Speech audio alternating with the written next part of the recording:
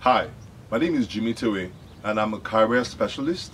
I'm actually based in Lagos, Nigeria, but right now I am not in Nigeria. I'm actually in Los Angeles, California.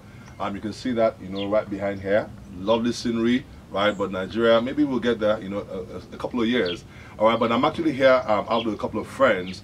And just about a week ago, just less than a week ago, I was at the Harvard Business School at the African Business Conference, where I was invited as a panelist to come and speak about the topic called hiring and motivating of middle-level talent. It was excellent experience for me. I had a good time, met people, both students, faculty, people came from different business schools from all over America.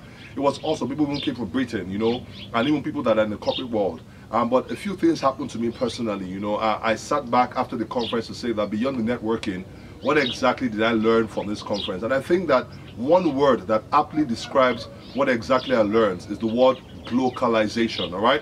Now, that's a word, if you're interested, if you go online, you find that it's there, all right? But it aptly describes what I saw is a key competence that is required by any working professional or any business owner in the times that we live in today. You've heard about it, that we live in a global village, right?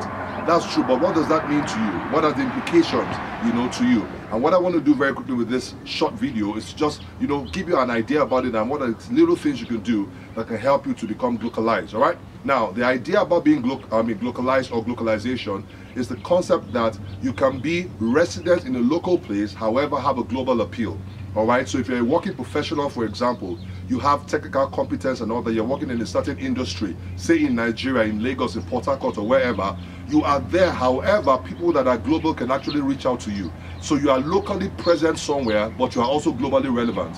As a business owner, you want to make sure that you are not only locally relevant, all right?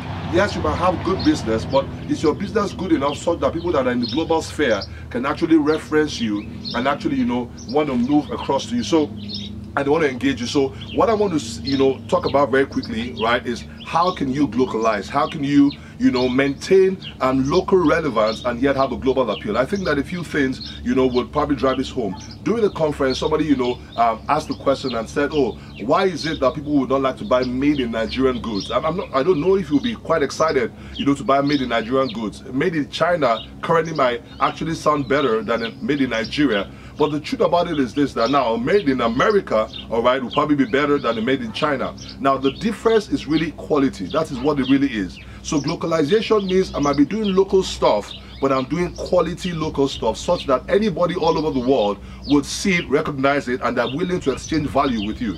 So for example, if you're a working professional, you're in the banking industry, you are in the oil and gas industry, you're even in the fashion industry, can somebody from China come and engage you and they're able to relate with you? Or is all you do so local? In Nigeria, for example, I saw an advert recently of some stew, really local stew, but well packaged for global market, and that's what they call glocalization. In a world where we have over 7 billion customers, all right, it's important that you are able to have your competitive advantage, and I think that one of the key things that makes for an advantage at this time is glocalization. So what are you going to do about this? I want you to sit back and look at what it is you do, all right?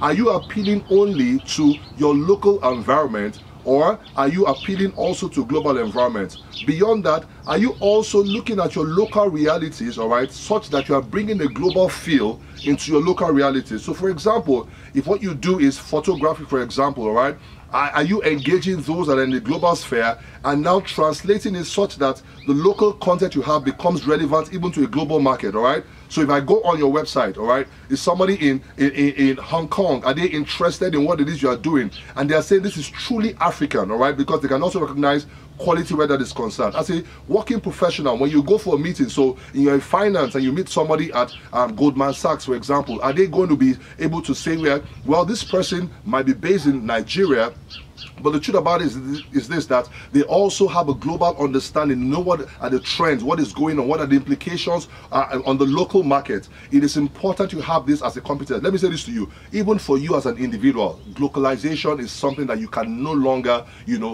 kick out of the picture. You have to be relevant when it comes to this area. So what are the things you can do? Again, as I wrap up, right? Remember, number one is that I think that you need to begin to expose yourself. The concept about being global is the fact that there's a world beyond where you are, and the fact that you need to actually begin to become very aware. So tell me, for example, you don't listen to the news, you don't know what is going on in your industry, in your field, in your business area. the truth about it is they are becoming very local, and you are missing out on the global. And also, I mean, sometimes, you know, what is global can sound like theory, all right? I mean, people have said at the conference, oh, I want to come to Nigeria to do business, but doing business in Nigeria is a totally different ball game. And that's the challenge, that they have the global understanding, they understand the theories that have worked in Russia, in America, but localization is the adaptation of that knowledge, all right, to that local environment. So it's a blend of the two, and it's important that you are able to utilize this in whatever you do. So my charge to you today, as we wrap this up, is this: that don't remain local, be global, but be localized. All right, my name is Jimi Tewe. You can follow me on Twitter at Jimi Tewe, that is JIMITEWE, Instagram, Facebook, everywhere, LinkedIn, that's Olu Jimi Tewe. All right, but please stay tuned, there's going to be more that will come from this. All right, have a good day, God bless you, bye.